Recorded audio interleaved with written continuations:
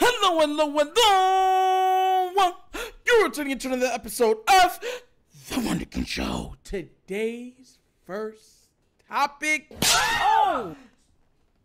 Starting off with a slap. Why am I starting off with a slap? Nick Wright makes his proper top 10 in the NFL. Look, I told you yesterday I was going to cover this. So I had to start this off with a slap. And I just want to make sure that all of you understand that I truly do feel how I'm telling you guys. This is not for clicks, anything else. Like, this guy, Nick Wright, truly bothers me. And matter of fact, I think he's a liar. And I think that's why his nose keeps growing. I'm a real boy. So what we're going to do is I'm going to play what he had to say about his top 5. And then I'm going to tell y'all what his top 20 was, right? And then we're going to break it down, all right? So without further ado, I'm not even going to waste time. Let's watch this foolishness. Number 10, the 10th best player in the league, Tyreek Hill. I mean, the 10th best player in the league. Back-to-back years, he's been almost identical. He had 170 targets and then 171 targets. He had 119 catches and then 119 catches. This because he left the Chiefs. He's mad about that. He's averaged 100 yards per game or more in each of those 2 seasons. He is, in my opinion, a top 2 receiver and a top 10 player and an absolute game breaker. Number 10? He's the 10th best player in the sport. Are we allowed to interrupt here? Sure, do whatever you want. Well, he was number 1. And he's number 1 where? The NFL Not Fugazi list? Who cares? And then he started to tweet us and tweet you, and I came to your defense. Again, I'm giving him respect. I haven't had a Jamar Chase. I haven't had a CD Lamb. I'm not taking everyone on this list. What's gosh darn it? He said there's not played better than Tariq. Okay, 32? whatever. It's like 1,750? No, 750 guys. Check it out. I bet it's close. It's like 1,700 plus players in the league. I have him 10. Second in his position. Number 9. Thank you. Wow. TJ Watt. In the last 4 years, the Pittsburgh Steelers are 39-19-1 when he plays. They are 1-10 when he doesn't. I'm not a quarterback wins guy, so I'm certainly not an edge rusher wins guy, but that is compelling. Something. And his ability to impact the game. He's nice. I ain't gonna lie. The quarterback through TJ Watt is traditional stupid stats nice. as far as sacks and all of that, but then also the more, I don't want to say advanced stats, but pressures and things like that. I'm not. He changes the way the Steelers run. Would you take TJ Watt over Tyreek? 8, Chris Jones. He is now that Aaron Donald is gone, the consensus best D tackle in football. He has found a way in each of the past 2 years. You're not taking Chris Jones over Tyreek Hill. Absolute best football. Stop capping. In the absolute biggest moments. You're not. He changes the math on how you have to block the Chiefs' edges, because a lot of teams you have to double the edge. For the Chiefs, you must double him, and then on big passing downs, they put him out on the edge, and he affects the game. Chris Jones comes in number 8. His teammate, Travis Kelce, comes in number 7. In the last 5 years, when the Chiefs have won 3 Super Bowls, in those playoff runs, he averages 92 yards per game. He has 17 touchdowns in 16 playoff games, and he catches 84% of the balls thrown his way. Wow. He is number 1 in the NFL all-time list in playoff yards per game and playoff catches, and he is number 2 on the all-time list in playoff touchdowns and playoff yards. That's not amongst tight ends. That's amongst all players. Listen, I like Kelce. I think he's the top 10 easily. I don't understand how he's not. So he is. He's up there. In the final 3 games of the postseason, he caught the 5 games he played with Christian McCaffrey. He has since he's been in San opinion, I think he's elevated Brock Purdy to MVP contender. He is in the Super Bowl, 80 yards rushing, 80 yards receiving.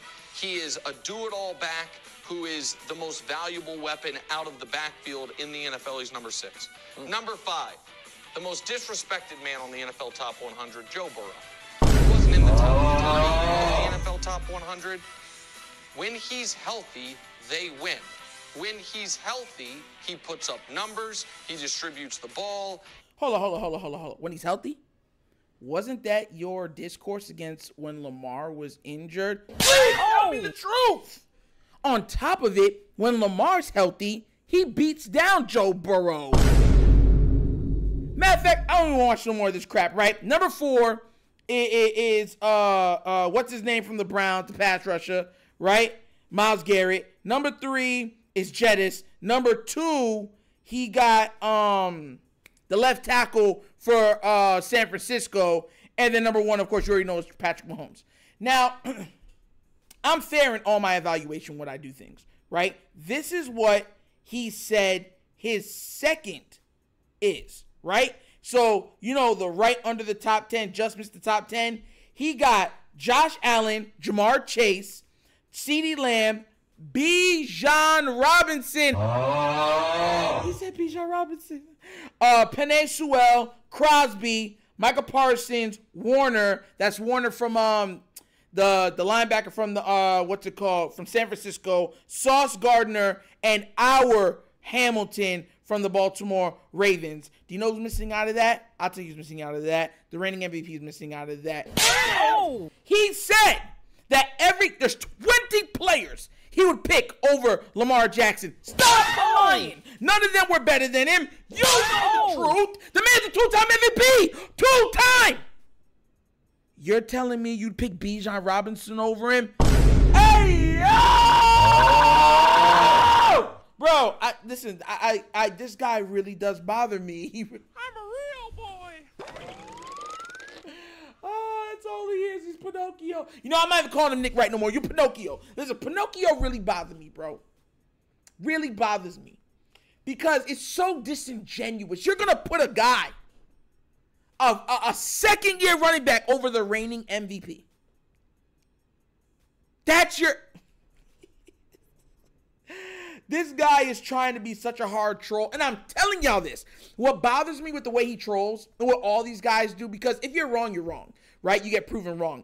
He is just going to pivot. When Lamar wins the title, when the Baltimore Ravens hoist the Lombardi trophy, all he's going to say is going to be like, well, I know he won and stuff like that, but I'd still choose Joe Burrow. That's what he's going to say.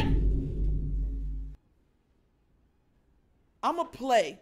Last bit I'm going to play is his belief and why he's allowed to, you know, argue the Lamar thing like he does. Quick listen. I think it's about 2 minutes. Check this out. I don't want to remove anyone from this top 10 list. Because that would conviction. I don't want Jesus. to. Exactly.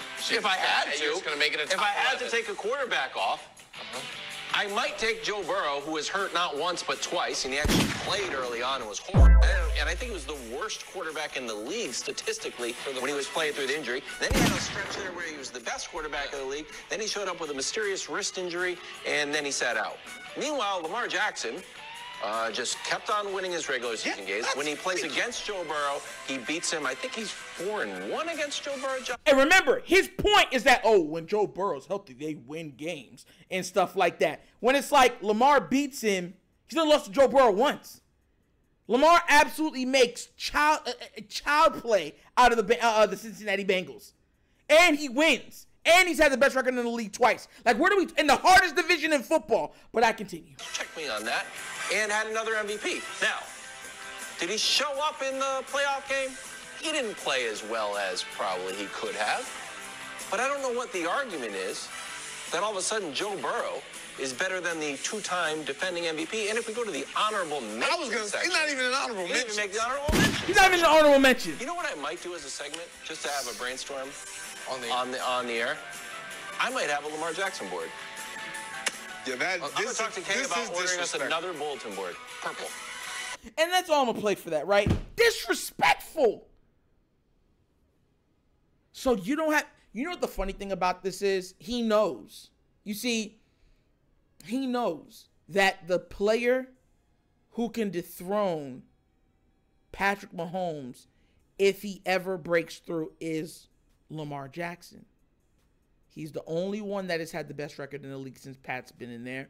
He's the only one that's been an MVP out of the young guys since Pat's been in there. He's made it to an AFC championship game, right? Injury and poor team building. Poor team building, injuries, and coaching has been the detriment of this team. It's not, you can't even argue it at this point. You can't even argue it. It's an inarduous argument. Because make no mistake about it. Make no mistake. The Ravens came out and said they have not built the team around Lamar the right way. So don't take my word for it. He hasn't had the weapons. He hasn't had the pass-happy offense. I brought that up in another video. I said Patrick Mahomes is in a QB's dream system, right? The dream system for a QB is Andy Reid. You can make any excuse you want. Go down the line of every quarterback Andy Reid has ever had. Look at them when he had them. Look at when he didn't have them. Their best seasons came with them. He's the reason why Cassell, whatever his name was, did okay, and then he had the big drop off. He's the Alex Smith's best season. Why? Think about it. Think about it. He was known as a check down king. Man, best 2 seasons came out of that place. Top 3 offense. Last night you saw them flinging the ball around the field without Patrick Mahomes on the field. Andy Reid gets players open. It is a pass-friendly offense. Just like how Christian McCaffrey is in a run-friendly offense under Kyle Shanahan, and Tyreek Hill is in a receiver-happy system with whatever his name is in Miami. Like, Lamar has not had that yet. And when he does get that, you're gonna make the excuse like, oh, he needs this system to be successful. That's what you're gonna say. There's no other player that we can lean on this team if Lamar's playing bad. There's none. We've seen Pat play bad, right? They can lean on play call. They can lean on defense. They can lean on Travis Kelce just getting open. Name the other player we can lean on that's not Lamar Jackson on the Baltimore Ravens. Oh, I'm sorry. You can lean on our kicker who has missed, Who has missed more kicks in the past 2 years than he has in like his first 6 or 7 years in the NFL. Like, come on now, bro. And that's no hate to just talk. I'm being real.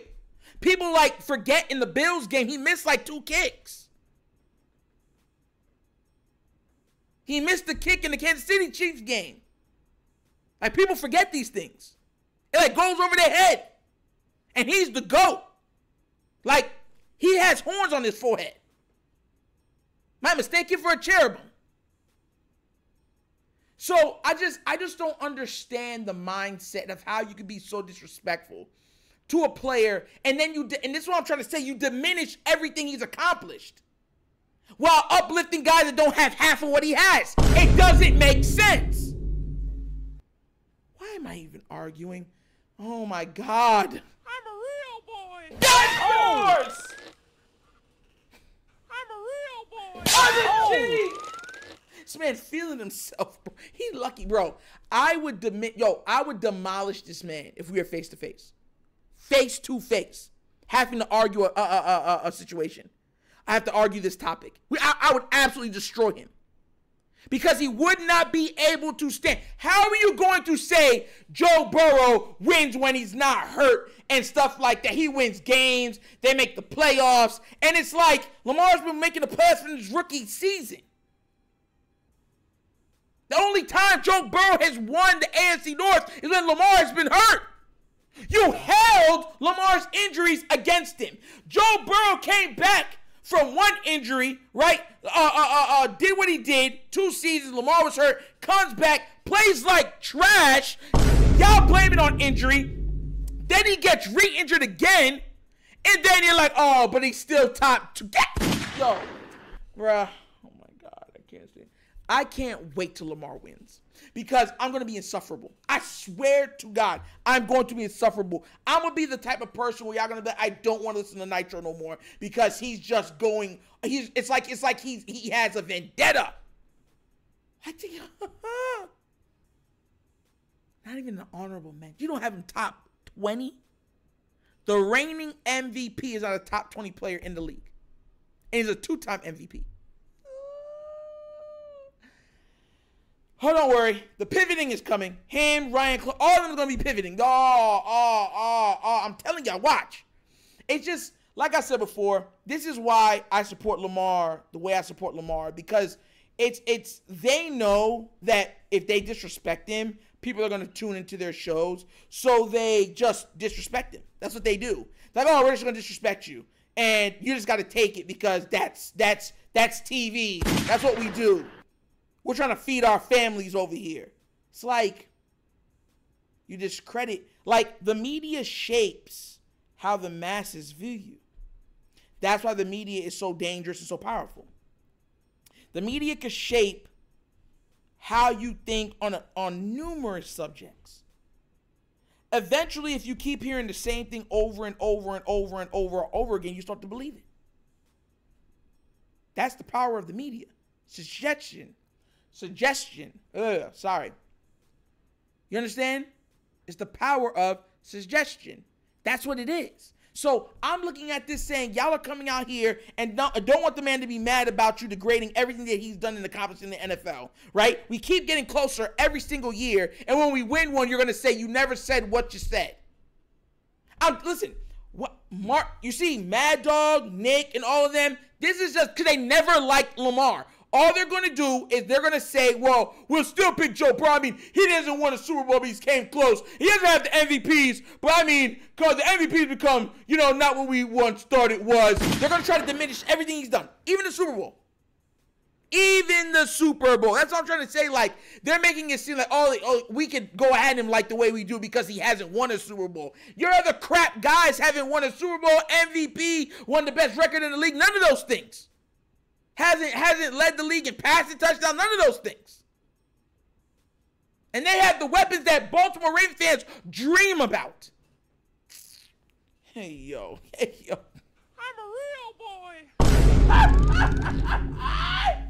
Oh, Pinocchio. But what do you guys think? Are you tired of Pinocchio, a.k.a. Nick Wright from First Things First? Like I am? Are you tired of his lies and his eschewing of the truth to fit his narrative? Let me know what you think down in the comment section. Matter of fact, I need more power! Across the screen slap. You want it! Listen, I'm sorry, man. You lucky, boy. You lucky I gotta go to Sunday dinner, boy. You lucky, boy. Pinocchio, you lucky. Because I knows you know. If you don't knows, now you knows. You know what I'm saying? But let me know what you think down in the comment section, all right? But as always, that's an episode of The Wonder Kind Show! Thank you for watching. Y'all know how we get down. We have fun and we laugh. But everything we talk about rooted in what? Facts and truth.